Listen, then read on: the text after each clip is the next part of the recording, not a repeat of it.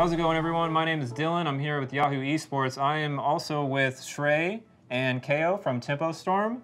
So I want to ask you guys how you came about getting into Heroes of the Storm and playing professionally. Well, I was an original member of Symbiote Gaming, as a lot of people in the scene know, and that was one of the first competitive teams, and we had a really dominant run all through like the alpha and beta of the game. I have a background playing previous MOBA, League of Legends, and after playing that for 5 years, I was eager to get in Heroes of the Storm.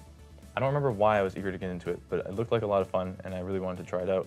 Day to day, what is the life of a player for Tempo Storm? Eat, sleep, scrim, Hero League, repeat. Okay. That's pretty much it. I mean, the minimum every day is 4 hours of pure scrimming, but I mean, it takes up like 5 hours plus with the break, and then there's a lot of stuff on top, and of course, tournaments can go all day. Top 4 teams in North America for a while have been Bob Ross, who's now Navintic, Cloud9, Tempo Storm, and Cognitive.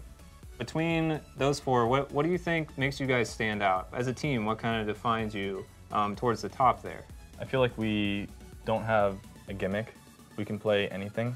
Bob Ross is known for the regression. Cog is known for Zeratul, Stitches, very niche picks. And Blaze isn't really, they're also known for cheese. I feel like we can pull any of those strategies out and more. I would also say that a lot of the top NA teams right now, they have particular players that carry a lot of the weight on the team and are considered like the all-stars and the players that people really have to expect to do a lot. And so it's easier to target those players, ban out particular characters that they might want to play, or just shut down their lanes, shut down their style. For us, I'd say we more of just play all as a unit. Srey is a new shot caller for Tempo Storm, right? What do you guys all bring individually to the table? I think everybody does have kind of a little role that they fill on the team, just outside of, just being the players that they are. Srey is just really good at coming up with a plan and just kind of bringing everybody to execute it. He does a good job of balancing the line between micromanaging people on the team and telling them where to go specifically, and also just kind of remembering to keep the general picture in mind of what we're trying to accomplish. And yeah, because it can be easy to get caught up in just telling individual players where to go and like who to focus and what to do every little step. Me personally, I think I do a lot more of the mediating of the team, just kind of helping people with problems and working out stuff, like a little tension between the team. Zix definitely is our hype guy when it comes to events. He's the loudest. He's the person who's always, if you hear us yelling coming from our corner, it's definitely Zix. It helps motivate all of us and get us excited when we're in the middle of a match. Do you have any suggestions for Blizzard, maybe? I mean, I think Blizzard's definitely stepping up with hosting all these tournaments, putting up the prize money. But I would like to see more focus for the spectators on esports. I don't really see a lot of promotion by them for all the tournaments that they're hosting. So I would like to see that, maybe something in the client.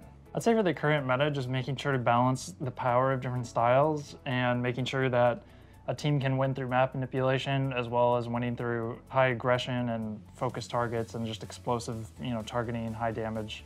Really lethal comps, as opposed to comps that just push you all around the map. I think all those different styles need to be able to work, and there needs to be different, niche play styles that can succeed. So what do you guys think about the new hero Zool? I mean, I love the Necromancer from D2, and I'm sure it's going to be a lot of fun. It's a specialist, so it's kind of right up my alley in terms of, just playing a character that can control the map and do interesting things.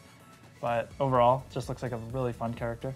I hope he promotes asymmetrical gameplay. I really like heroes that kind of make the game different, like Abathur, Vikings, stuff like that. At least for me, because I can actually play Zool. I don't play specialists on the team. Maybe in Hero League and enjoy it, but for me, the only way I can actually have fun with Zool is if I can make some cool kind of comp with draft. If you had to pick your favorite moment from a public tournament in your whole competitive history, what would it be? The Vikings game versus C9 at Heroes Rising was absolutely an awesome game. It was a great feeling. The moment where I was capping the 2 shrines on the top of the map with the 2 Vikings while we were like winning a team fight in bottom, we just felt, like we knew we were gonna win that match in that moment. And it was so exciting, and just, yeah, that was definitely my favorite moment. What do you guys think the hardest part of being a professional Heroes of the Storm player is? With Heroes of the Storm specifically, it's challenging because there's just so many different things people can do and different styles people can pick, and I'd say that's kind of like one of those things that makes Heroes of the Storm a cool game. But at the same time, being a competitive player, you have to keep tabs on like so many different styles, practice so many different types of play, like the asymmetrical play and stuff. All right, well, I think that'll do it. I want to say thank you guys for coming, and we're going to look forward to seeing your matches here in the future. Thank you for having us. Thanks for having us.